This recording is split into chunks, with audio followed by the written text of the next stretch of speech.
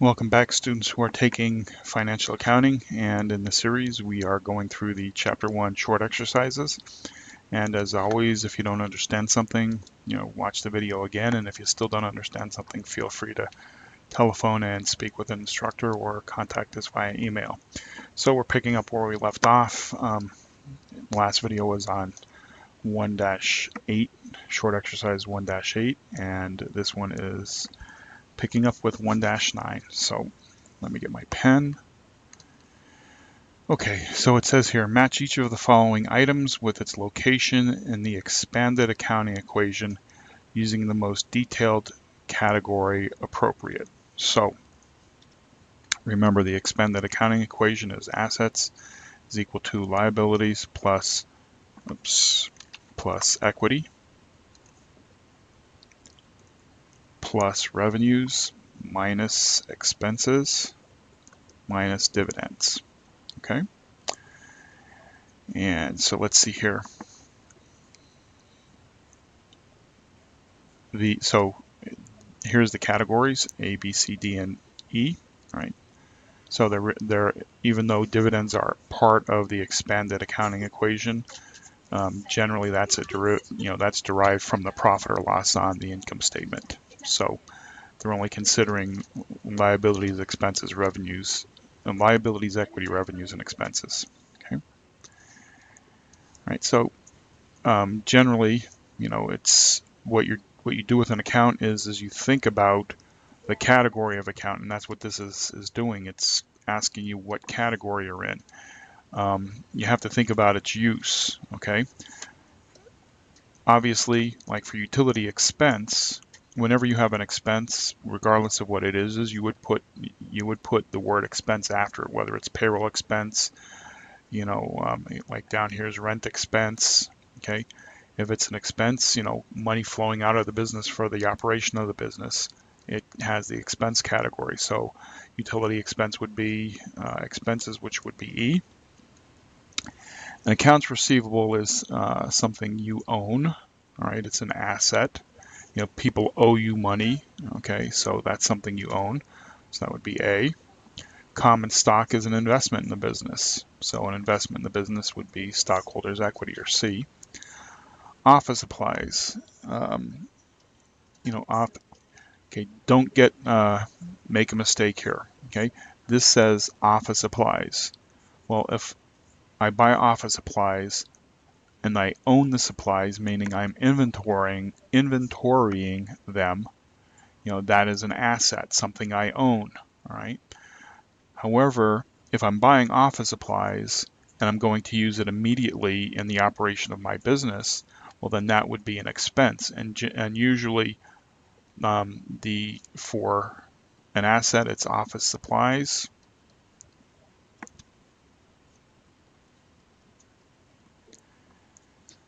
Or for an expense, so that's an asset, right?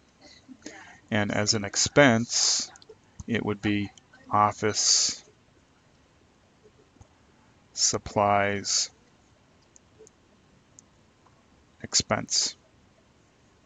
Okay. If you see the word expense after it, then you know it's an expense. If you don't see the word expense, you have to kind of like question what it's for. I mean, think about, say, Office Max or Staples, right? Let's just use Staples here. Okay. Staples, they sell office supplies, okay? But they also use office supplies. If they're going to be selling it to customers, then that's an asset, because why? They inventory it, right? But if they use it for themselves, for the operation of their business, then that's an expense, okay? So be careful whenever you're thinking in terms of items like that, especially office supplies or just plain supplies. You have to think about its intended purposes. Okay, so office supplies here would be an asset. Lease expense, computer. All right. So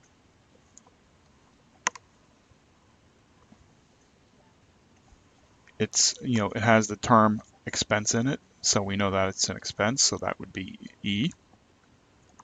because we're using the computer. It's a lease expense. Here again is another, the opposite side of the office supplies. Okay, and we'll take Staples again, right?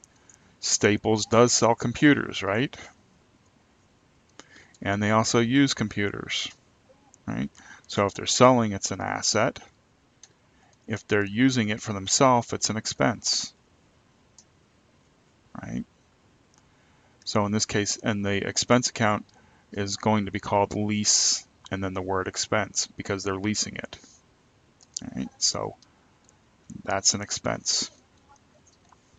Salary expense, you're paying your employees for the operation of the business, so that's an expense, which would be E. Cash is an asset. You should know that by now, okay? It's something you own.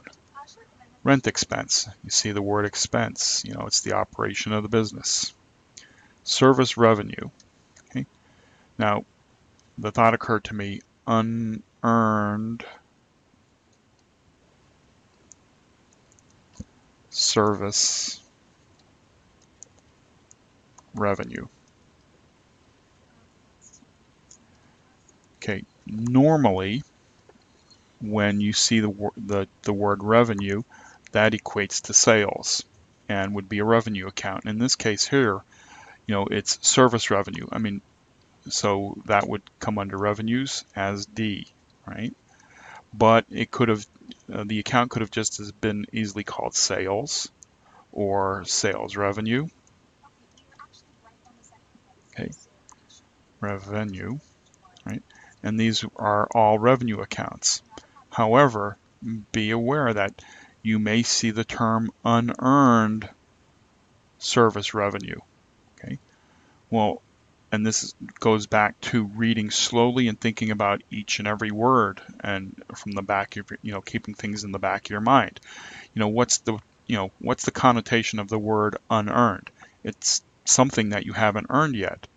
Sure, it's sales revenue, it's service revenue, it's a sale, but you haven't earned it yet. So if you take money in for this revenue, but it hasn't been earned, then that actually becomes a liability because you still owe that to someone else. I mean, think about rent, okay? Let's say you have rent and you pay it on a monthly basis, okay? Well, that's an expense, rent expense, okay? But what happens if it's January 1st and you have a lease like in a mall, okay? Say one of your big box stores. They pay their rent, prepay it for the entire year, okay? So to them, they're prepaid rent. And notice I don't put expense after that because of the prepaid. What this means is it's an asset because why? I prepaid it. It's my money. I haven't used it yet. So if I wanted it back, it has to come back to me. So that's an asset to me. But since I'm, and whatever big box store pays to the mall, okay, well, for the mall, that's service revenue or sales revenue or rent revenue. Okay, let's call it rent revenue. Let's call it rent revenue. Okay, but it's unearned, meaning if this is January, okay, January 1st, I haven't earned any of that rent revenue. Now, if it's January 31st, okay, I've earned 1 month's worth of rent, but I haven't earned the rest of the year.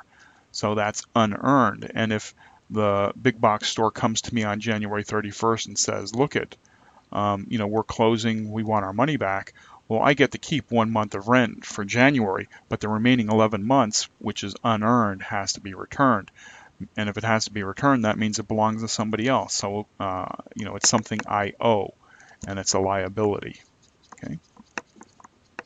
Just pay attention to that little distinguishing thought there. Okay.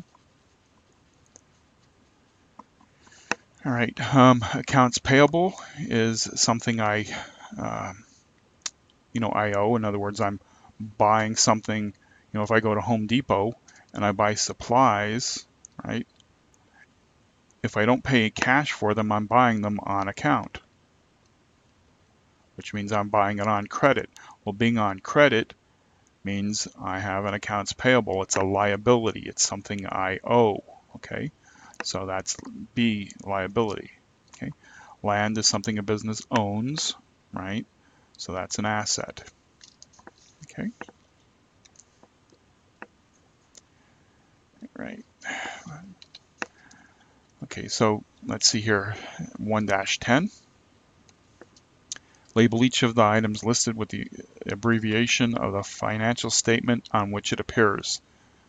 Items may appear on more than one statement. So remember I had said from the introductory videos, every business has an income statement and a balance sheet. Okay? Every business has one. And in this case here, they decided to create a statement of retained earnings, which is the detail for the equity section of the balance sheet. And in the introductory videos, notice I had said there was also a common one is the statement of cash flows, which in this textbook, there is one whole chapter given towards the statement of cash flows in and of itself. But that is optional for a business. They don't have to, make a statement of cash flows, just like they don't have to have a statement of retained earnings. Okay, but every business will have an income statement and a balance sheet. So what is on the income statement? Well, on the income statement,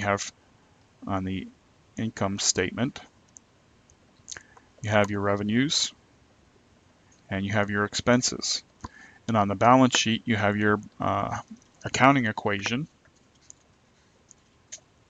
which is your assets equals your liabilities plus your equity. And on the retained earnings, okay, you have an element of equity because we're looking at retained earnings, and retained earnings are part of the equity section of the balance sheet. Okay, remember, it's the detail for the equity section. And there's also an element of a net income or your profit or loss.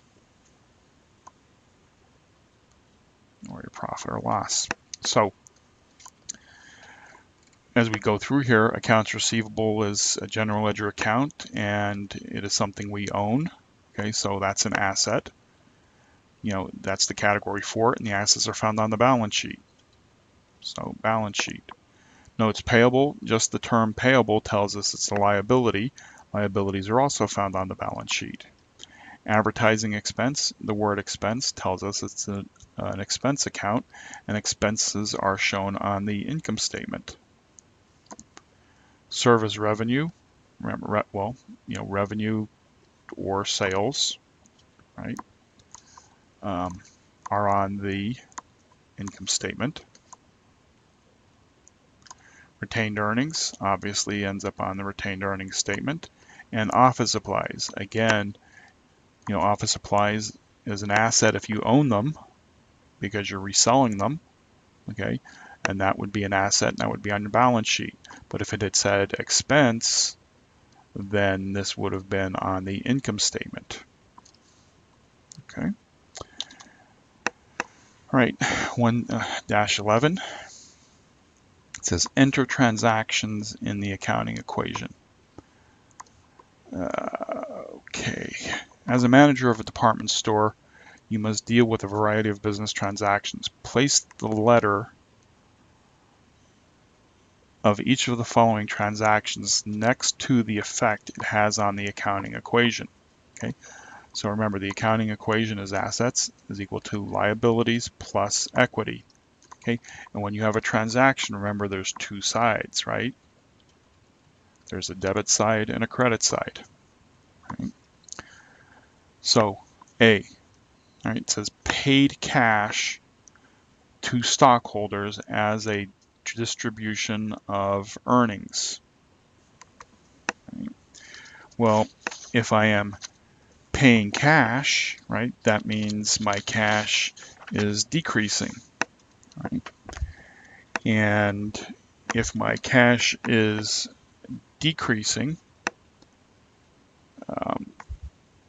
that means my asset is decreasing. Okay, so I'm going to come down here and I'm going to look. I have an increase in an asset, increase in an asset, increase in one asset.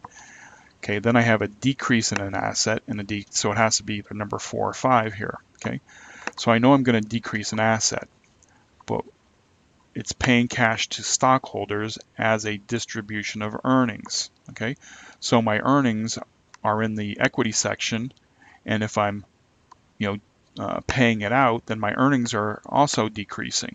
Okay, so a decrease in an asset and a decrease in equity. So this would be A.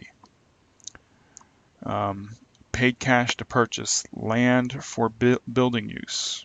Okay, so if I'm paying cash, right, cash is an asset, that means I'm decreasing my asset. Well,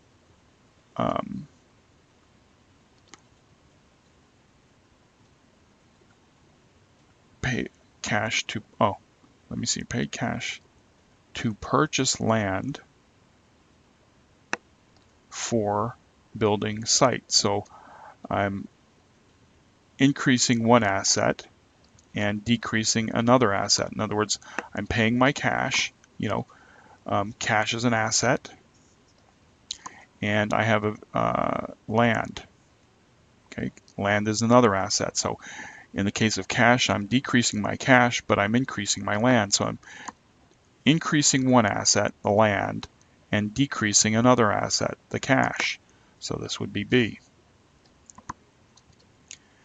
Paid cash on account, on an accounts payable, right?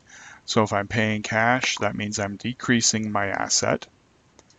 And my accounts payable, since I'm lowering my accounts payable, meaning if I had $100 in accounts payable and I'm paying $50 in cash, right? This is accounts payable. If I'm going to pay $50 in cash to lower my accounts payable, right, to reduce my debt, I have a decrease in an asset and a decrease in a liability. So this would have to be C.